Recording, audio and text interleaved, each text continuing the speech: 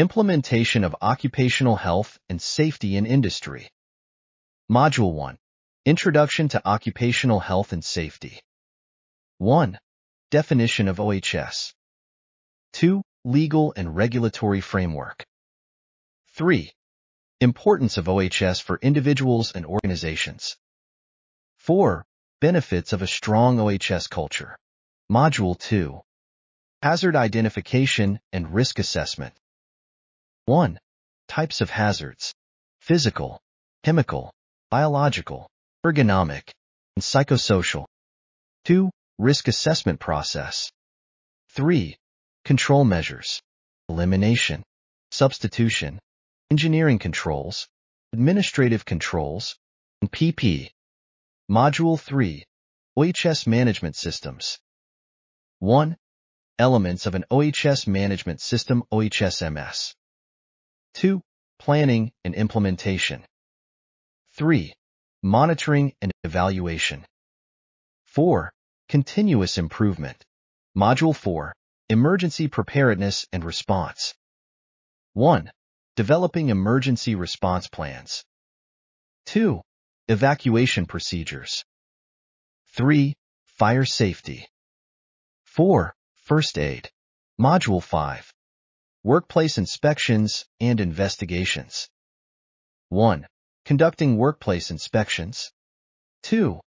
Investigating accidents and incidents. 3. Corrective actions. Module 6. Employee training and communication. 1. Developing effective training programs. 2. Importance of communication. 3. Safety meetings and toolbox talks. Implementation of Occupational Health and Safety in Industry. Module 1. Introduction to Occupational Health and Safety. 1. Definition of OHS. 2. Legal and regulatory framework. 3. Importance of OHS for individuals and organizations. 4. Benefits of a strong OHS culture. Definition of OHS. OHS is a multidisciplinary field concerned with the safety, health, and well-being of people in the workplace. It involves the anticipation, recognition, evaluation, and control of hazards associated with occupational activities. OHS encompasses a wide range of factors that can affect workers' physical and mental health, including but not limited to: A. Physical hazards, such as noise, vibration, radiation, temperature extremes, hazardous substances, and ergonomic risks. B. Chemical hazards, like exposure to toxic substances, gases, fumes, and dusts. C. Biological hazards, such as exposure to bacteria, viruses, and other microorganisms.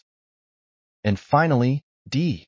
Psychosocial hazards, which include stress, violence, bullying, and harassment. Be informed that the effective OHS management involves creating a safe and healthy work environment through the implementation of preventive measures, such as hazard identification and risk assessment, control measures, emergency preparedness, and employee training, as well as monitoring and analyzing of health and safety performance.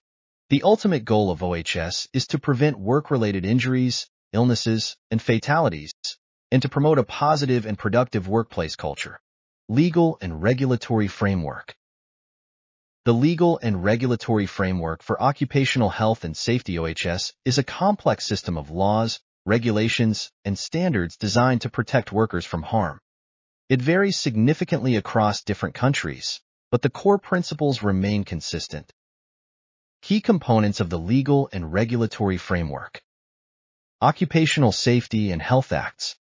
These are the primary pieces of legislation that establish the fundamental rights and responsibilities of employers, employees, and government agencies regarding OHS. Regulations. Detailed rules and standards developed to implement the provisions of the OHS Act. They cover a wide range of topics, such as hazard identification, risk assessment, control measures, emergency procedures, and record keeping. Standards. Voluntary guidelines developed by industry associations, professional organizations, or government agencies to promote best practices in OHS. Compliance with standards is often not mandatory but can be used as evidence of due diligence. Common OHS legislation. While the specific laws vary, many countries have legislation covering 1. General OHS duties. Outlining the responsibilities of employers and employees to ensure a safe and healthy workplace. 2. Hazard identification and risk assessment. Requiring employers to identify and assess workplace hazards and implement control measures. 3. Emergency preparedness and response. Mandating the development and implementation of emergency plans. 4. Workplace inspections and investigations. Setting out procedures for conducting workplace inspections and investigating accidents and incidents. 5. Worker compensation. Providing financial compensation for workers injured or disabled on the job. 6. Occupational diseases. Covering diseases caused or aggravated by workplace conditions. Enforcement and compliance. Government agencies are responsible for enforcing OHS laws and regulations through inspections, investigations, and issuing penalties for non-compliance. Employers must comply with these laws and regulations to avoid legal consequences and protect their workers. Importance of understanding the legal framework. A thorough understanding of the legal and regulatory framework is essential for OHS professionals.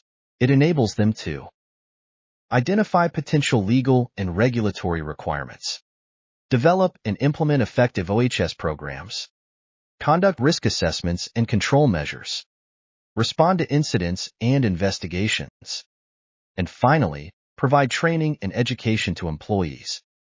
Importance of OHS for individuals and organizations. Importance for individuals. 1. Preservation of life and health. The most fundamental benefit of OHS is protecting workers from injuries, illnesses, and fatalities. A safe and healthy work environment is essential for physical and mental well-being. 2. Improved quality of life. OHS contributes to a better quality of life by preventing work-related stress, fatigue, and musculoskeletal disorders. 3. Peace of mind. Knowing that the workplace is safe and that employers prioritize safety can reduce anxiety and stress for employees. 4. Personal fulfillment. Contributing to a safe and healthy workplace can be personally rewarding and fulfilling. Importance for organizations. 1. Legal compliance. Adherence to OHS regulations is essential to avoid legal penalties, fines, and reputational damage. 2. Financial benefits. Effective OHS management can lead to significant cost savings through reduced accidents, workers' compensation claims, absenteeism, and medical expenses. 3. Increased productivity. A safe and healthy workplace can improve employee morale, reduce turnover, and enhance productivity. 4. Enhanced reputation. A strong commitment to OHS can improve an organization's reputation as a responsible employer and attract and retain top talent. 5. Risk management. OHS helps identify and control workplace hazards, reducing the risk of accidents and incidents. 6. Business continuity. By preventing disruptions caused by accidents or illnesses, OHS contributes to business continuity and operational efficiency. 7. Social responsibility. Organizations have a moral and ethical obligation to protect the health and safety of their employees. So, prioritizing OHS, organizations can create a positive and sustainable work environment that benefits both employees and the business as a whole. Benefits of a strong OHS culture. A strong OHS culture is more than just compliance. It's a mindset that permeates every level of an organization. The benefits are far-reaching and impactful. For employees, for organizations, and also for society. For employees, improved morale and job satisfaction. Employees feel valued and cared for when safety is prioritized. Reduce stress and anxiety. Knowing that the workplace is safe reduces mental health burdens. Enhance job performance. Employees are more focused and productive when they feel secure. Personal growth and development. Safety training and involvement foster a sense of empowerment. For organizations, reduced accidents and injuries. A strong safety culture leads to fewer incidents, reducing costs and downtime. Lower insurance premiums. A positive safety record often translates into reduced insurance costs. Increased productivity. Engaged and safe employees are more productive. Enhanced reputation. A strong OHS culture attracts and retains top talent, improving the company's image. Improved financial performance. Reduced costs, increased productivity, and a positive reputation contribute to overall financial health. Legal compliance. A safety-focused culture helps ensure adherence to regulations, avoiding penalties. Business continuity. A resilient safety culture helps maintain operations during challenging times. Innovation. A culture of safety encourages open communication and problem-solving, fostering innovation. For society, reduced societal costs. Fewer workplace injuries and illnesses decrease the overall burden on healthcare systems. Improved public health. A strong OHS culture contributes to a healthier and safer society. Eventually, cultivating a strong OHS culture, organizations can create a sustainable and thriving workplace that benefits everyone involved. Module 2. Hazard identification and risk assessment. 1. Types of hazards. Physical, chemical, biological, ergonomic, and psychosocial. 2. Risk assessment process. 3. Control measures. Elimination, substitution, engineering controls, administrative controls, and PP. Types of hazards. Physical hazards. Physical hazards are those that can cause injury or harm through direct contact or exposure. They include noise. Excessive noise can damage hearing and contribute to stress. Vibration.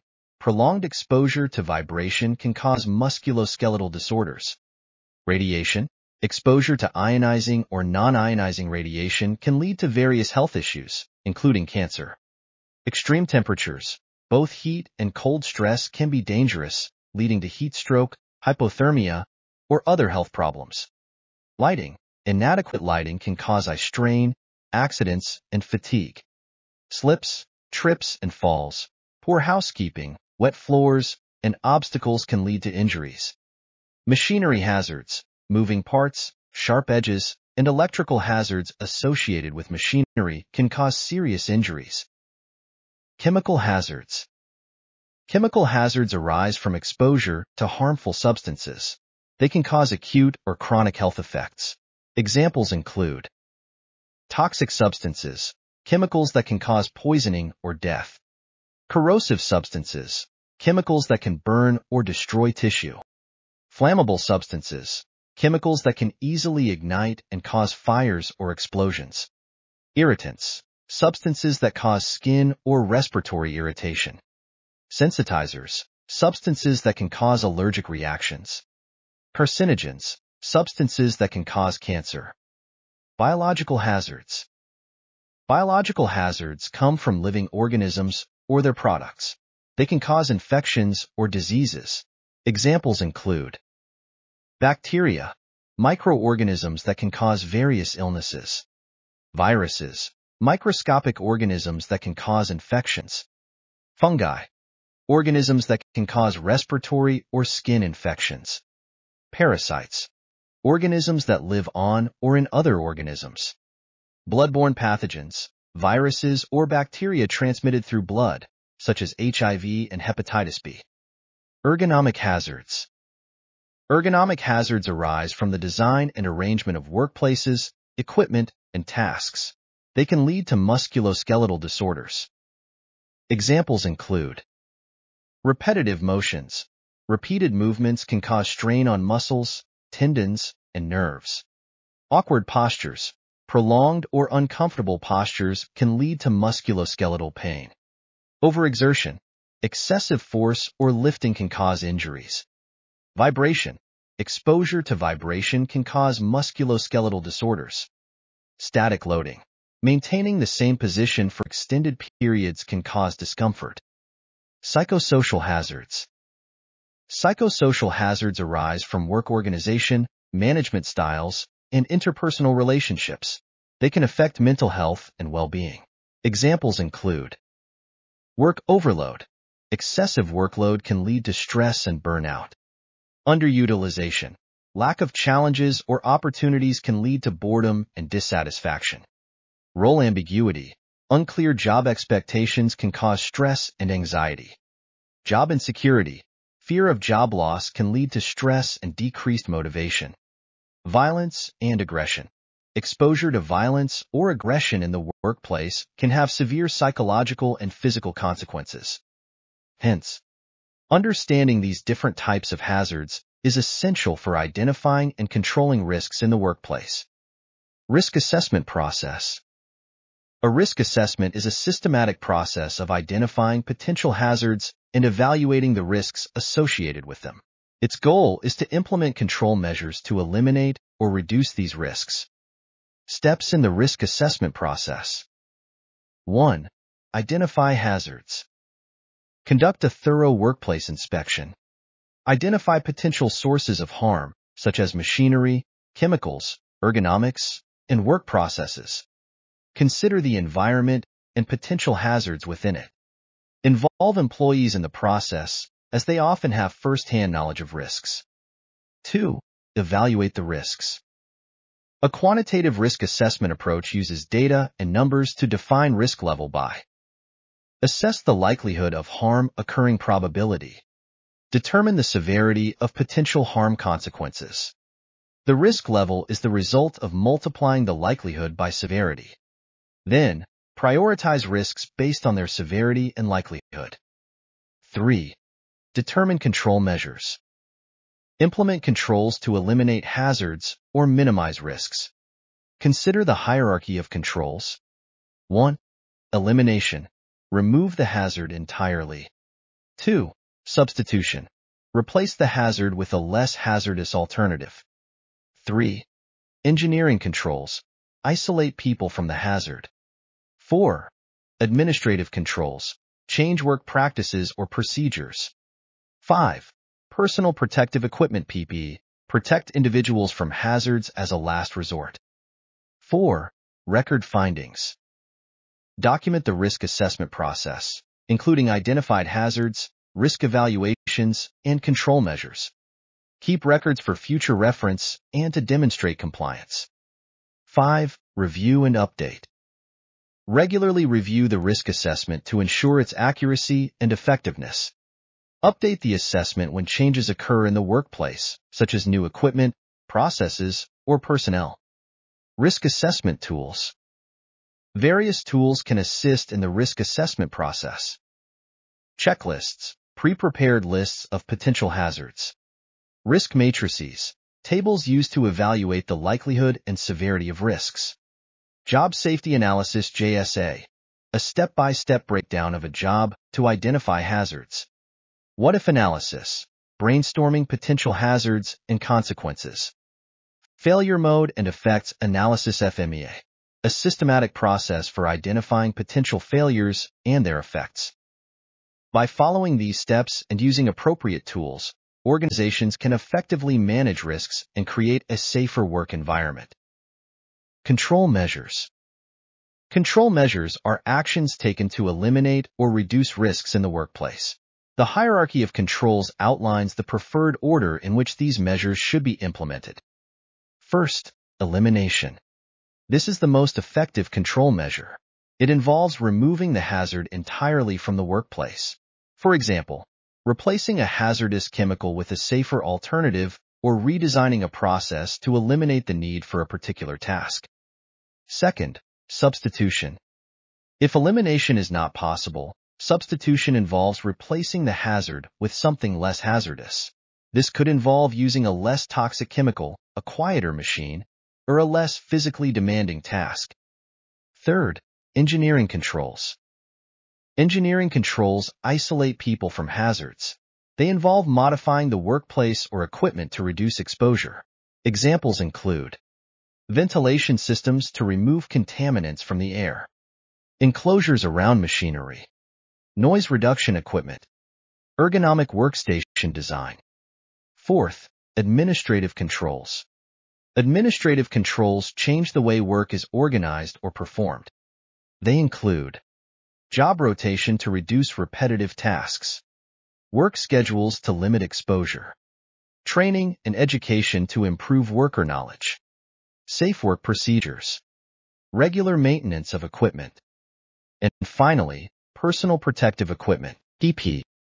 PPE is the last line of defense and should only be used when other control measures are not feasible or sufficient. It protects the individual worker from hazards. Examples include helmets, safety glasses, gloves, respiratory protection, hearing protection. It's important to note that PPE does not eliminate the hazard and relies on the individual to use it correctly. Therefore, it should be used in conjunction with other control measures. Organizations can significantly reduce the risk of workplace injuries and illnesses by following the hierarchy of controls and implementing appropriate control measures. Module 3. OHS Management Systems. 1. Elements of an OHS Management System OHSMS. 2. Planning and implementation. 3. Monitoring and evaluation. 4. Continuous improvement. Elements of an OHS management system. OHSMS.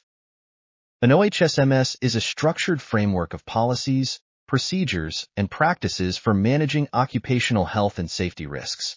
It's designed to prevent injuries, illnesses, and fatalities in the workplace. The core elements of an OHSMS are 1. Policy and commitment. Clear OHS policy. A formal statement of the organization's commitment to OHS. Top management leadership. Demonstrated commitment from senior management. Employee involvement. Engaging employees in OHS activities and decision-making. 2. Planning. Hazard identification and risk assessment. Identifying potential hazards and evaluating associated risks. Setting OHS objectives and targets. Establishing measurable goals for OHS improvement. Developing OHS programs. Creating plans to address identified risks and achieve objectives. 3. Implementation and operation. Structure and responsibilities.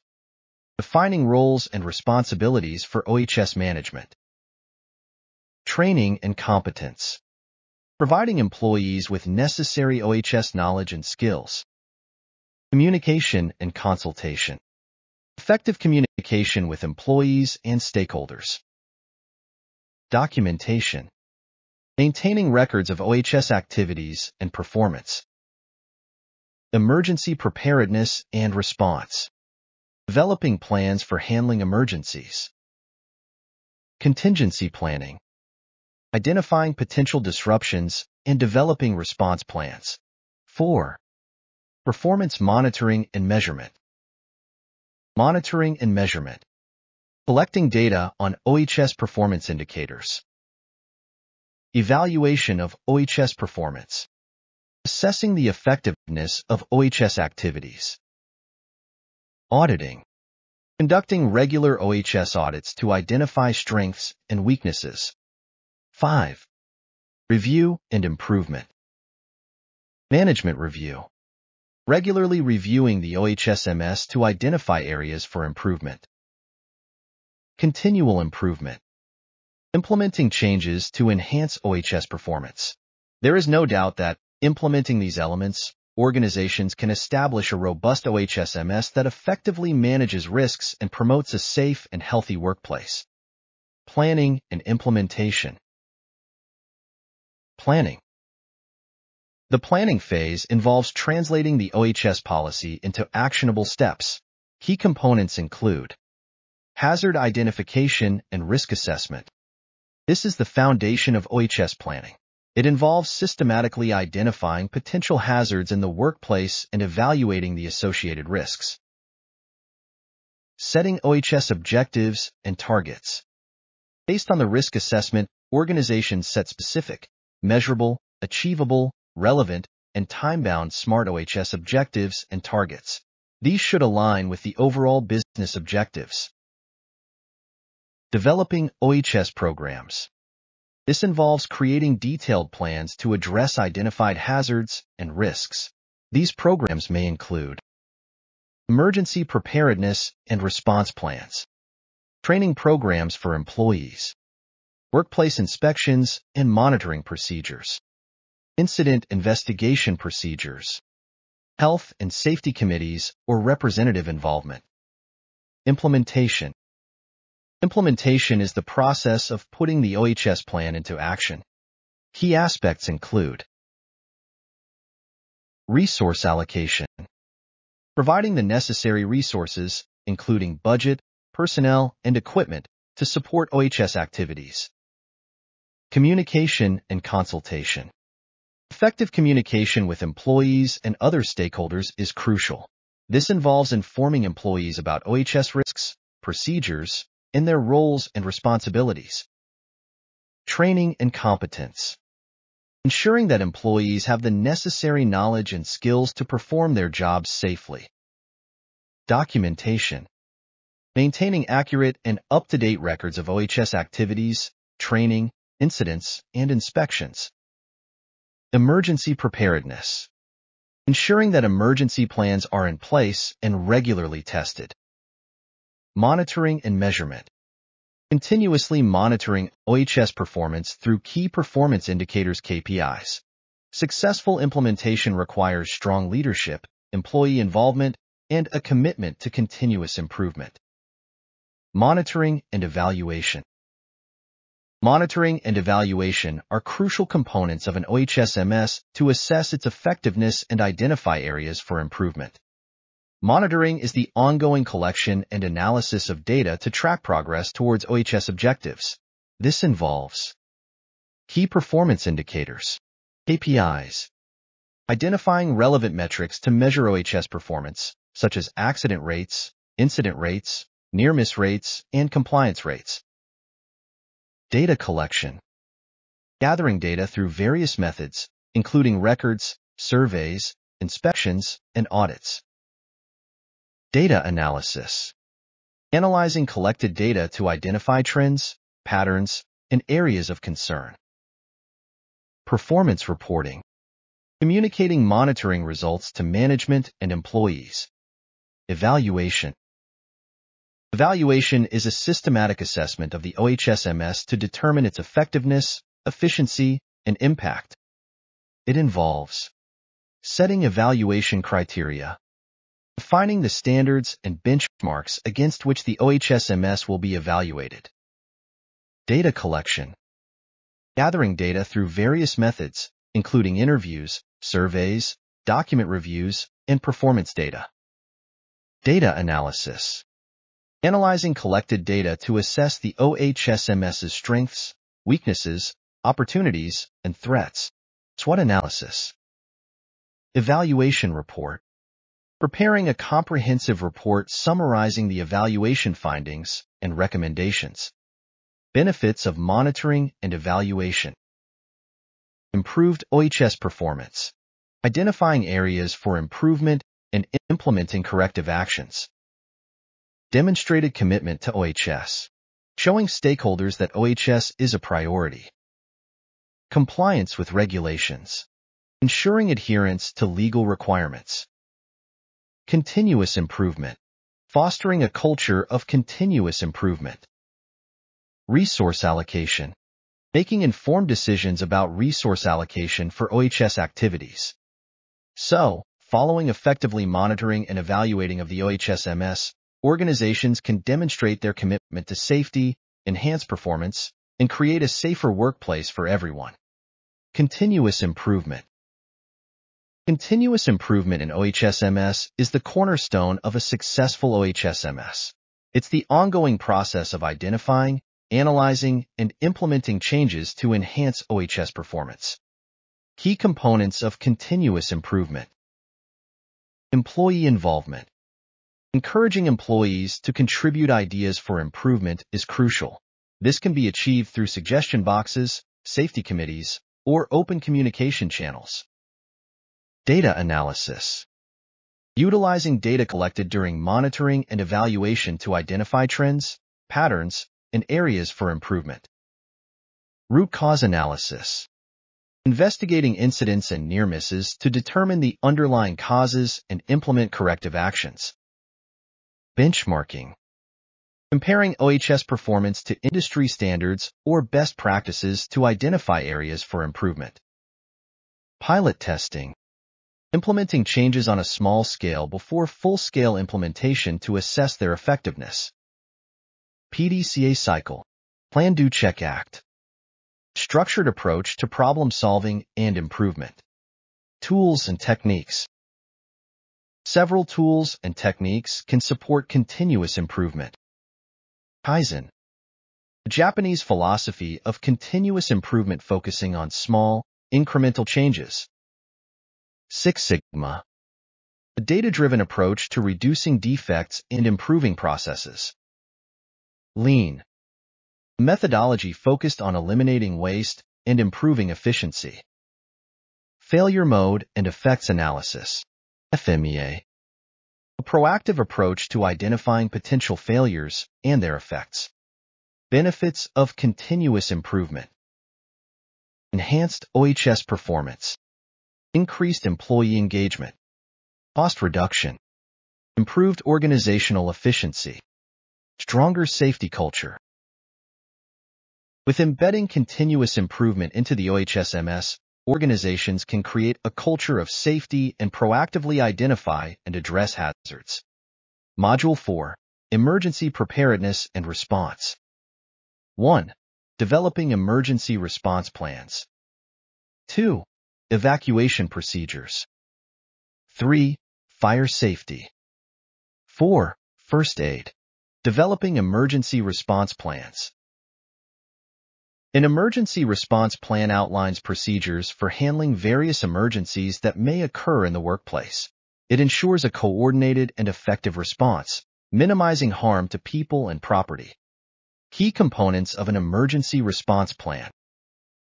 Hazard identification. Identify potential emergencies, such as fires, chemical spills, natural disasters, or active shooter situations. Assess the likelihood and potential impact of each hazard. Emergency response teams. Establish emergency response teams with clear roles and responsibilities. Provide necessary training and equipment. Communication procedures.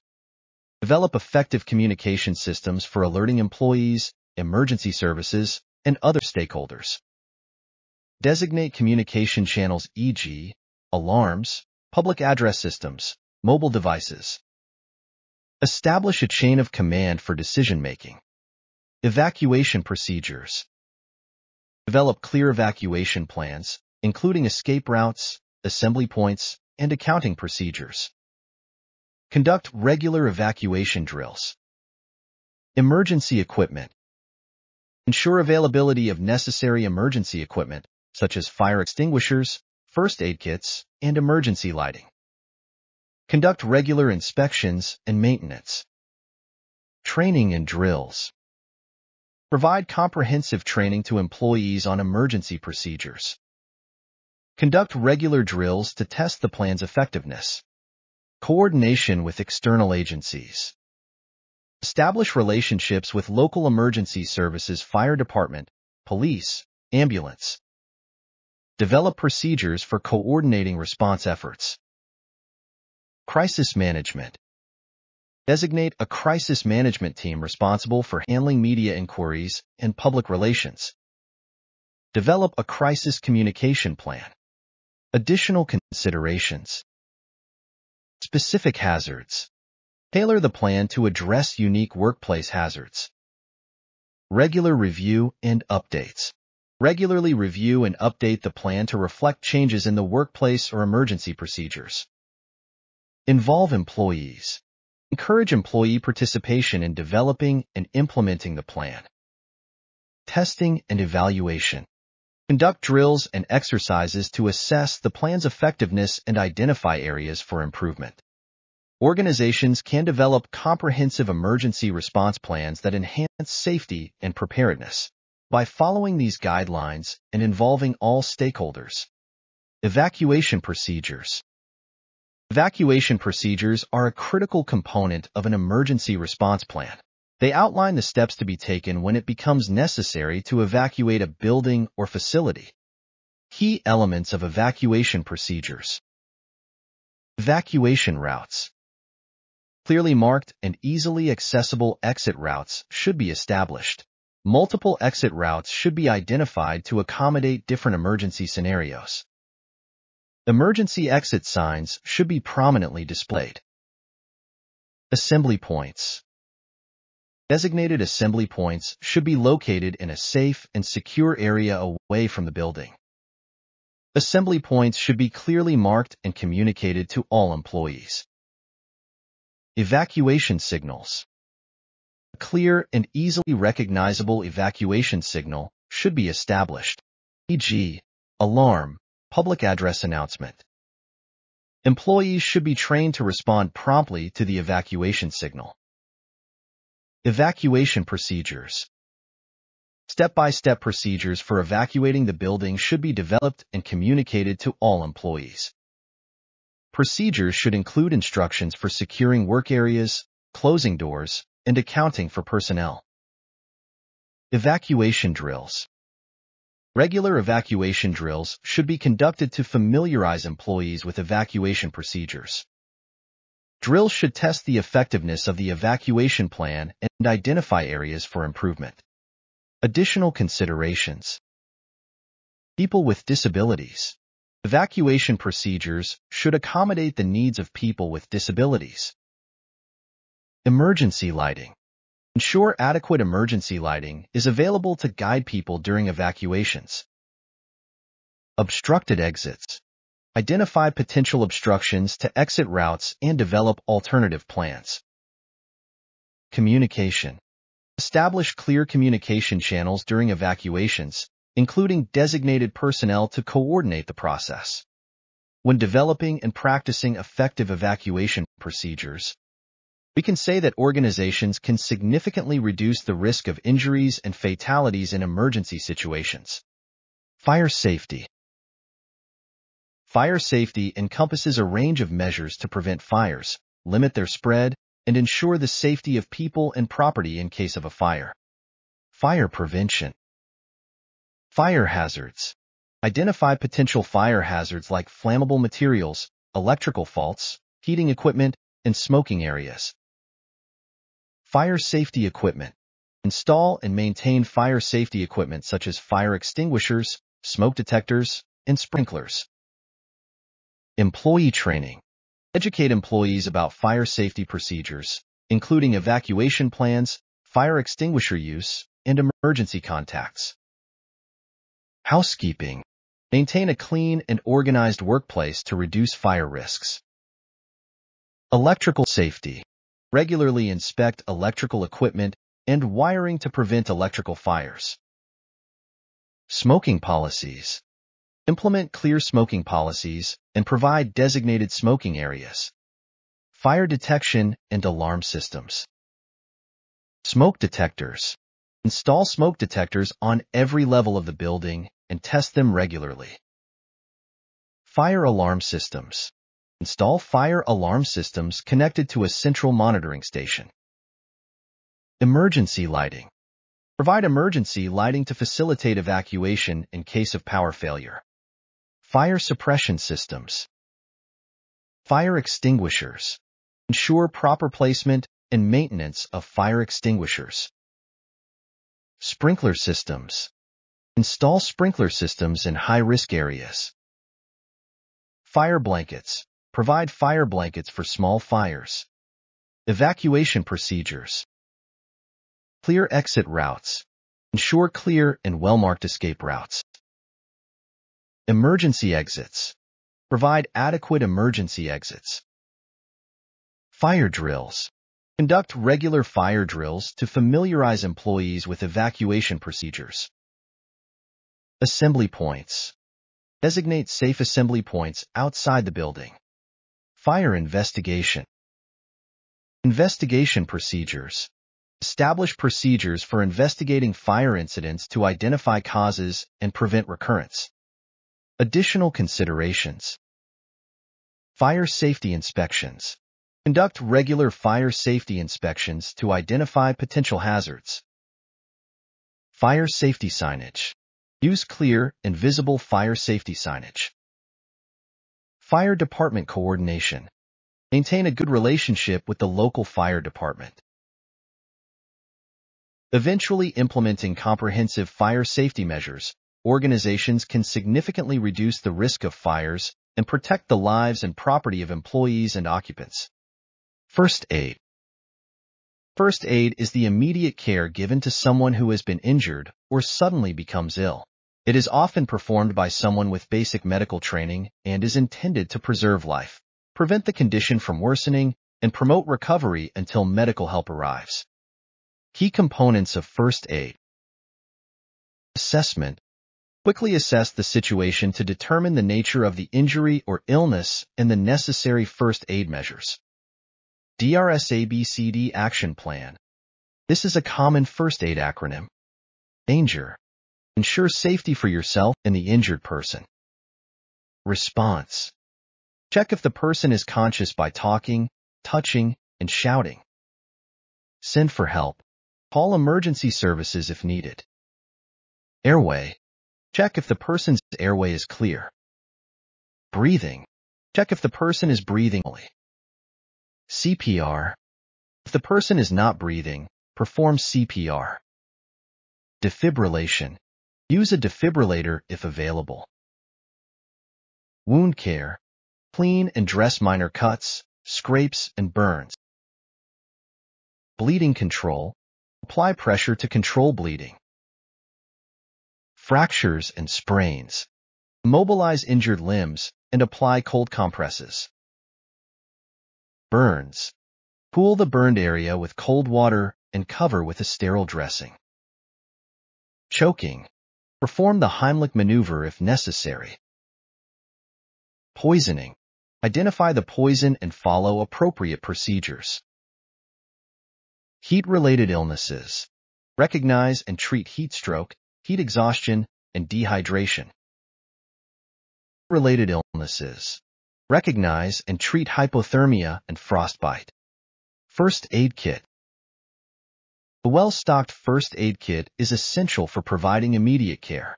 It should include sterile dressings, bandages, antiseptic wipes, pain relievers, antihistamines, tweezers, scissors, gloves, first aid manual, first aid training. Formal first aid training is crucial for effectively responding to emergencies. It provides the knowledge and skills to handle various situations confidently. Module 5. Workplace inspections and investigations. 1. Conducting workplace inspections. 2. Investigating accidents and incidents. 3. Corrective actions. Conducting workplace inspections. Workplace inspections are a systematic process to identify and assess potential hazards in the work environment. They are essential for preventing accidents, injuries, and illnesses. Purpose of workplace inspections. Identify existing and potential hazards. Assess the effectiveness of control measures. Ensure compliance with safety regulations. Gather information for risk assessments. Promote a safety culture. Now, let's talk about types of inspections. First, routine inspections. Regular inspections of the entire workplace. Second, focused inspections. Targeted inspections of specific areas or activities. Third, incident investigations. Inspections following accidents or near misses. Last but not least, compliance inspections. Inspections to ensure adherence to regulations. Steps in conducting a workplace inspection. First, planning. Includes multiple steps like define the scope of the inspection entire workplace, specific area, or process. Assemble an inspection team with relevant expertise. Develop a checklist or inspection form. Second, preparation. Review previous inspection reports and accident data. Gather necessary equipment, e.g., measuring devices, cameras. Inform employees about the inspection. Third, inspection. Observe work activities and conditions. Identify hazards and potential risks. Take photographs or measurements. Interview employees about safety concerns. Check compliance with safety procedures and regulations. Fourth, reporting. Document findings and recommendations. Prioritize hazards based on severity and likelihood. Assign responsibilities for corrective actions. Communicate findings to management and employees. Fifth, follow-up.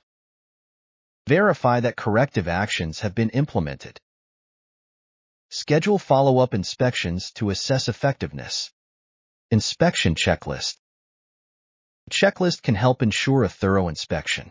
Typical items to include: housekeeping and cleanliness, emergency exits and signage, electrical safety, machinery and equipment, ventilation and lighting, personal protective equipment (PPE) usage, material handling and storage, chemical storage and handling, ergonomics, housekeeping, emergency procedures, involving employees. Employee involvement is crucial for successful inspections. Encourage employees to report hazards and provide feedback on working conditions. In this lecture, we will talk about investigating accidents and incidents. Accident and incident investigations are crucial for identifying the root causes of events and preventing their recurrence. They involve a systematic process of gathering information, analyzing data, and implementing corrective actions. Purpose of investigations. Investigation is essential to identify the root causes of accidents and incidents, prevent similar incidents from happening again, improve safety performance, gather evidence for legal and insurance purposes, meet regulatory requirements. Investigation process. The investigation process is performed throughout these steps. First, immediate response. Secure the accident scene. Provide first aid if necessary. Notify relevant personnel and emergency services.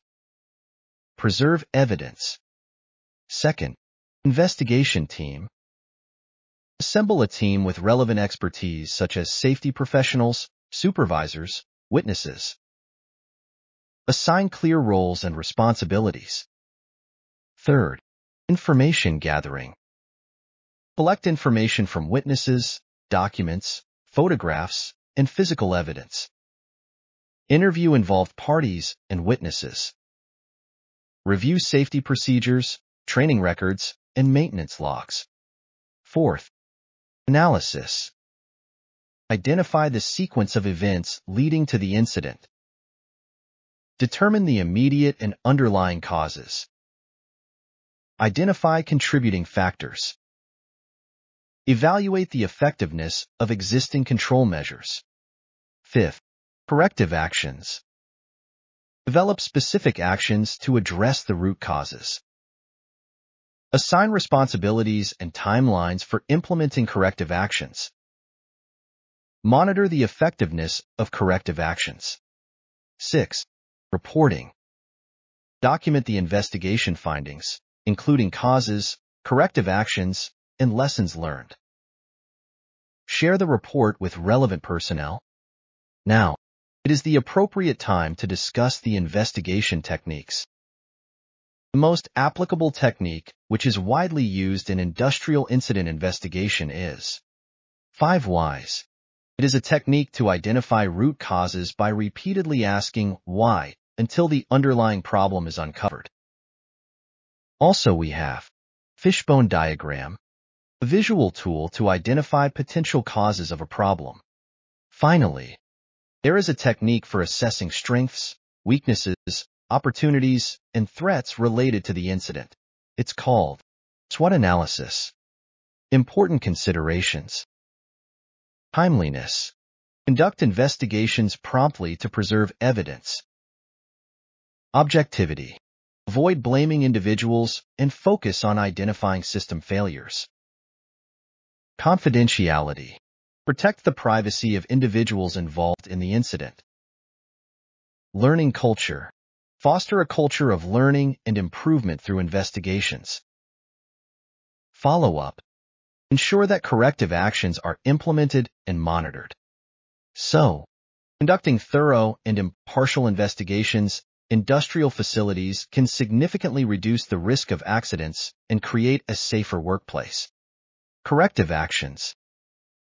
Corrective actions are steps taken to eliminate the root cause of a problem or nonconformity to prevent its recurrence.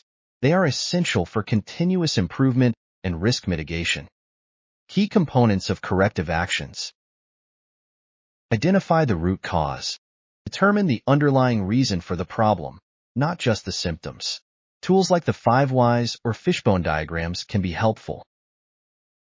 Develop corrective actions. Create specific, measurable, achievable, relevant, and time-bound SMART actions to address the root cause. Assign responsibility. Clearly define who is responsible for implementing each corrective action. Set deadlines. Establish clear timelines for completing corrective actions. Implement corrective actions. Execute the planned actions efficiently and effectively. Verify effectiveness. Monitor the implementation of corrective actions and assess their impact. Document corrective actions. Maintain records of the entire corrective action process for future reference. Types of corrective actions. Engineering controls. Physical modifications to equipment, processes, or the workplace. Administrative controls. Changes to work procedures, policies, or management practices. Training and education. Improving employee knowledge and skills. Personal protective equipment, PPE. Providing appropriate PPE as a temporary measure while other controls are implemented. Corrective action verification. To ensure the effectiveness of corrective actions, it's essential to monitor the implementation process. Measure the impact of the actions on preventing recurrence. Conduct follow-up inspections or audits. Adjust corrective actions as needed. Module 6. Employee training and communication. 1. Developing effective training programs. 2. Importance of communication. 3. Safety meetings and toolbox talks. Developing effective training programs. Effective training programs are essential for building a competent and engaged workforce. They should align with organizational goals, address specific training needs, and deliver measurable results. Let's talk about the key steps in developing effective training programs. First, needs assessment. Identify knowledge, skill, and attitude gaps among employees. Determine training objectives that align with business goals. Prioritize training needs based on urgency and impact. Second, learning objectives. Clearly define what participants should be able to do after completing the training. Use SMART, specific, measurable, achievable, relevant, time-bound objectives. Third, training design. Choose appropriate training methods: classroom, online, on-the-job, simulation. Develop engaging training materials: presentations, handouts, videos, interactive exercises. Consider learning styles and preferences of participants. Incorporate adult learning principles: experience-based learning, problem-solving, and self-directed learning. Fourth, delivery. Create a conducive learning environment.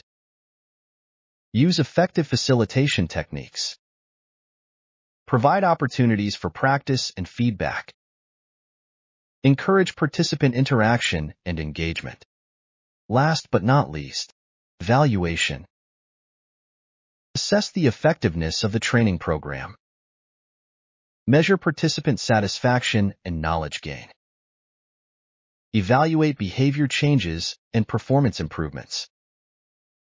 Use feedback to improve future training programs. Now, let's clarify the essential elements of effective training programs. Relevance. Ensure training content is directly related to job roles and responsibilities. Engagement. Create interactive and engaging training experiences. Practical application. Provide opportunities for learners to apply knowledge and skills in real-world situations. Feedback. Offer constructive feedback to help learners improve. Follow-up. Provide ongoing support and reinforcement after training. Training evaluation methods. There are 2 evaluation methodologies for training. First, Kirkpatrick's 4 levels of evaluation, which evaluate the following. Reaction. How participants felt about the training. Learning. What knowledge or skills were gained. Behavior. Changes in on-the-job performance. Results. Impact on organizational outcomes. Second, return on investment ROI. Measuring the financial benefits of the training program. Eventually, we can assure that companies and industrial entities can develop a robust training infrastructure that drives employee performance and organizational success. By following these guidelines and continuously evaluating training programs, in this lecture, we will explain the importance of communication. It's clearly that effective communication is the backbone of a successful occupational health and safety OHS program. It ensures that information is shared clearly, accurately, and timely, leading to a safer work environment. The key roles of communication in OHS can be summarized in 6 points. First, information sharing. Disseminating safety policies, procedures, and regulations. Communicating hazard information and risk assessments. Sharing information about incident investigations and corrective actions. Second, employee engagement. Encouraging open communication about safety concerns and suggestions. Promoting employee involvement in safety committees and initiatives. Building trust and rapport between management and employees. Third, training and education. Delivering safety training programs effectively. Providing clear instructions and demonstrations. Encouraging questions and discussions. Fourth, emergency preparedness. Developing and communicating emergency plans. Conducting emergency drills and exercises. Establishing clear communication channels during emergencies. Fifth, incident investigation. Gathering information from witnesses and involved parties. Communicating investigation findings and corrective actions. 6. Safety culture. Fostering a culture of open communication and safety awareness. Encouraging employees to report near misses and hazards. Communication channels. Verbal communication. Meetings, toolbox talks, one-on-one conversations. Written communication. Safety manuals, policies, procedures, newsletters, emails. Visual communication. Signs, posters, diagrams, videos. Electronic communication. Intranet, email, social media. There is no doubt that there are many challenges in OHS communication, such as language barriers, cultural differences, noise and distractions, technical jargon, information overload. So let's clarify the best practices to overcome communication barriers. 1. Using clear and simple language. 2. Active listening. 3. Providing feedback. 4. Adapting communication style to the audience. 5. Utilizing multiple communication channels. In the last lecture in this course, let's talk about safety meetings and toolbox talks. Safety meetings and toolbox talks are essential tools for fostering a strong safety culture and promoting a safe work environment. While they share similar objectives, they differ in format, frequency, and depth. Starting with safety meetings. Safety meetings are typically more formal gatherings that focus on broader safety topics and involve a larger group of employees. They are often held regularly, such as monthly or quarterly. There are 4 key characteristics of safety meetings. First, purpose. Address general safety issues, review incident reports, discuss policy changes, and provide safety training. Second, format. Can include presentations, guest speakers, group discussions, and question and answer sessions. Third, duration. Usually longer than toolbox talks, ranging from 30 minutes to an hour or more. Fourth, attendance. Typically mandatory for all employees. We also have toolbox talks. Toolbox talks are informal, brief safety discussions held at the start of a shift or before specific tasks. They focus on immediate safety concerns and practical safety tips. The key characteristics of toolbox talks are: 1. Purpose. Reinforce safety messages, address specific job hazards, and promote open communication. 2. Format. Short, informal discussions led by a supervisor or team leader. 3. Duration. Typically 5 to 10 minutes. 4. Attendance. Mandatory for employees starting a shift or task. Benefits of safety meetings and toolbox talks are listed below. Enhanced safety awareness. Improved communication. Increased employee engagement. Identification of potential hazards. Reinforcement of safety procedures. Compliance with safety regulations. Now, let's talk about effective practices. Effective practices for safety meetings and toolbox talks can be summed up in 5 points. 1. Regularity. Consistency is key to maintaining focus on safety. 2. Preparation. Plan meetings and talks in advance to ensure they are informative and engaging. 3. Employee involvement. Encourage participation and feedback from employees.